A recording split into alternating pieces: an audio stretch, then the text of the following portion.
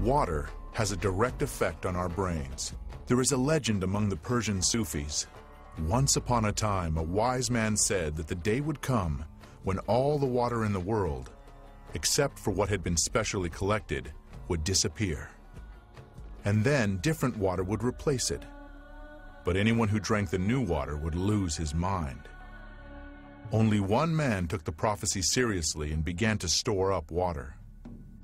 But the day that had been predicted did come, and every body of water emptied out. The man who had listened to the wise man drank water from his supply.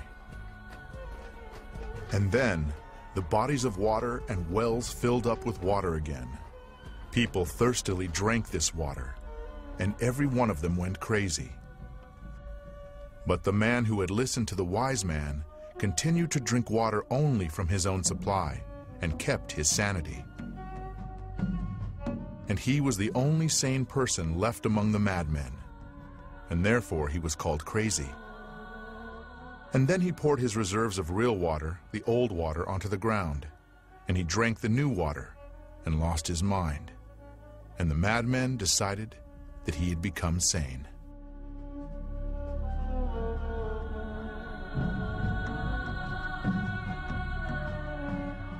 A major part of our brains are water. So the water and the easy movement of the water molecules and so on will leave part of that imprint. So yes, to some extent, the water is implicated in the patterning of the information in the brain. Now when you look at organs, say the heart or the lung or muscles or the brain, then all that you can see in a simple NMR experiment is the water in these organs. The water, your head is full of water. There is nothing else but water, almost. Let's imagine that here we have a human being, and here we have water. This water contains many different types of information. If we introduce this water into the human body, then that human body will assimilate this information, which may change the person's characteristics. That may change. Let us see how this type of water affects human blood. The doctor is drawing blood from a patient's finger. Using a special microscope, we shall be able to see the condition of her body from this drop.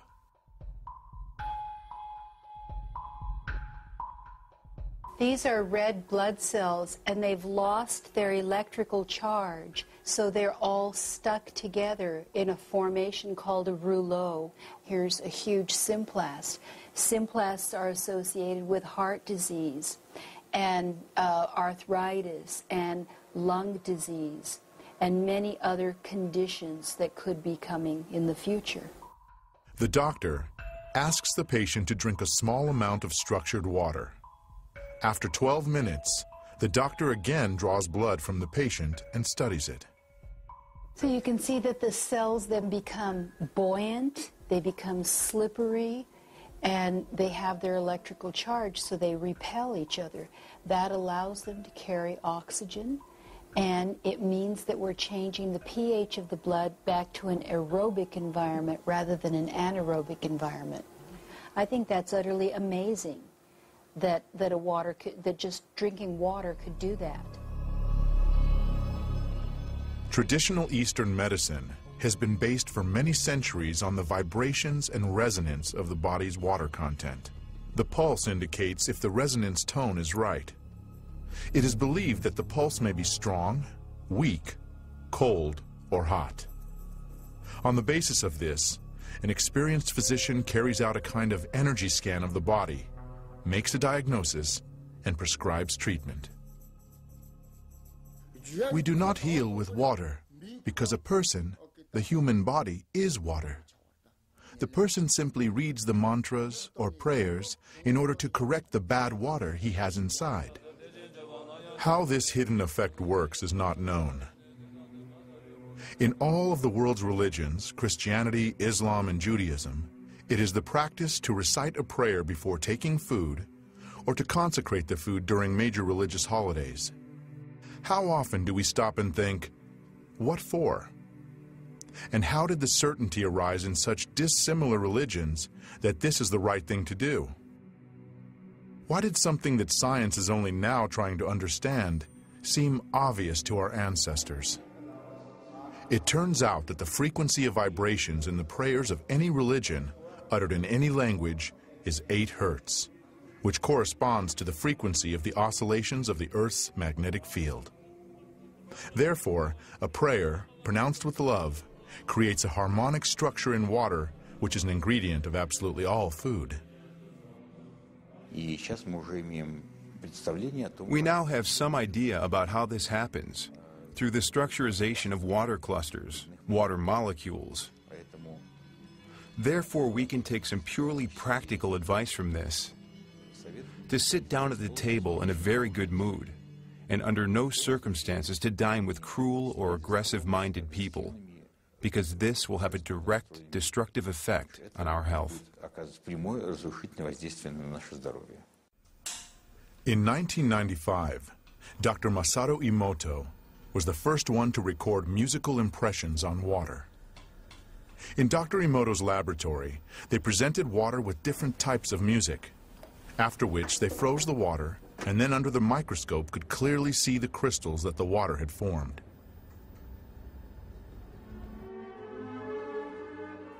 Here is what the music of Bach looks like.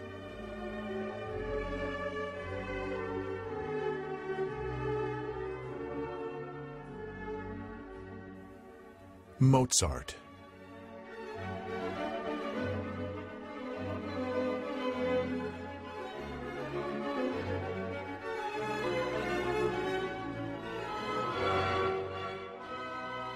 Beethoven.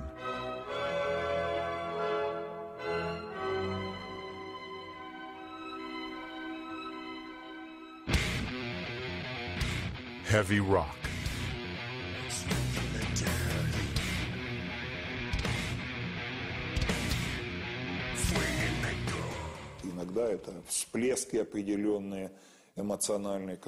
Sometimes it's just certain eruptions, emotional ones, which cause such absolutely negative results.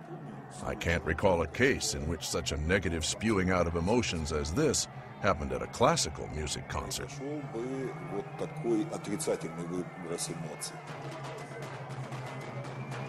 Experiments show that aggression causes a sharp change in water's memory. Such water can provoke an aggressive state in hitherto calm people.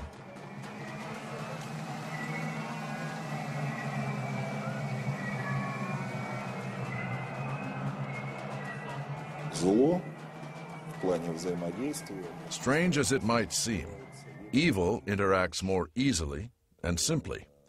Apparently, this has to do with the sensitivities of human beings who always feel negative things more acutely.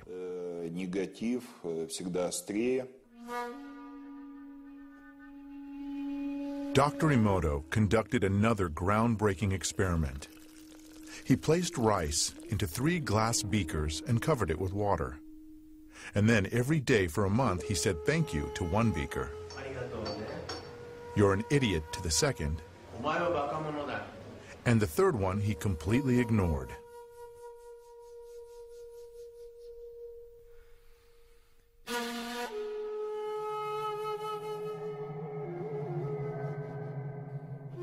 After 1 month, the rice that had been thanked began to ferment, giving off a strong, pleasant aroma.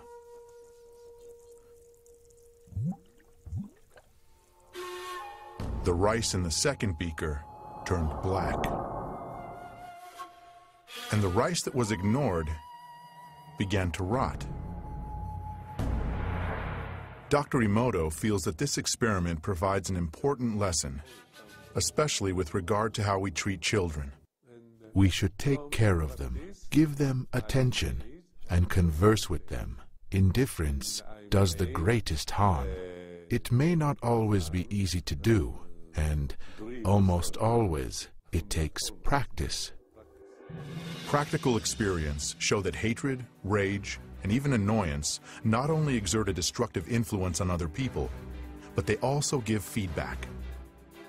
Das beginnt geistig in Gedanken, wenn man negative Gedanken aussendet. Intellectually, at the level of thoughts, a person who sends negative thoughts is polluting his own water, of which his body is 75 to 90% composed, and giving it a negative charge.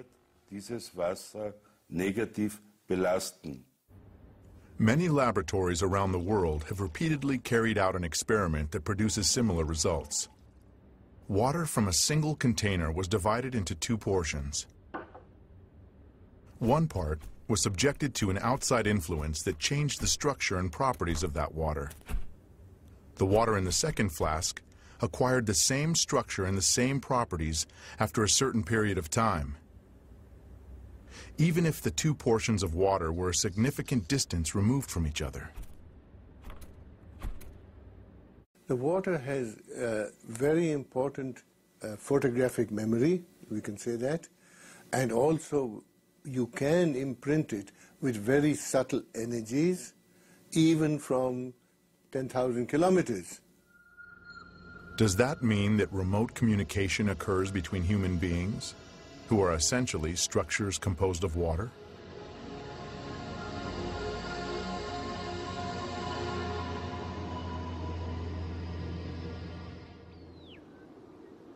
In February 2005, Professor Vyacheslav Zvonikov and a group of colleagues conducted an experiment to confirm or disconfirm the hypothesis that remote communication between people is possible.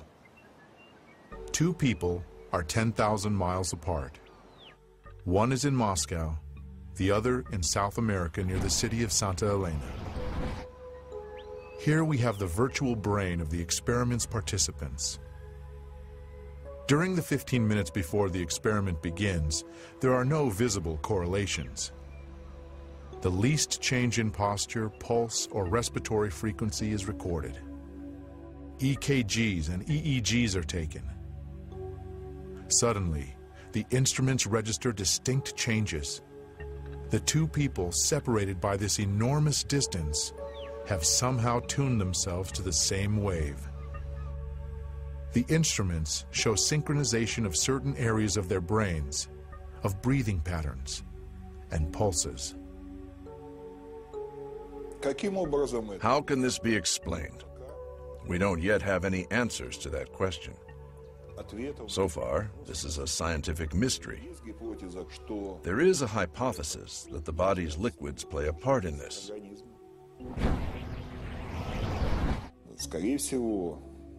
Most likely, and we do have a good deal of data to confirm this, liquids within the body also carry out a sort of information transmission function.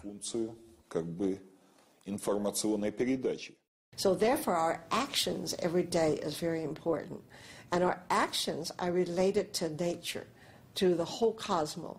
So what one does doesn't just affect themselves, it affects other people and it affects the whole universe. We studied water during solar eclipses and when Comet Schumacher-Levy was passing, in those periods of time. And it turned out that a tissue culture in water, when a solar eclipse is in the offing a week ahead of time before the eclipse, when everything is still far ahead, it already begins to fade. The water showed a direct connection to the event.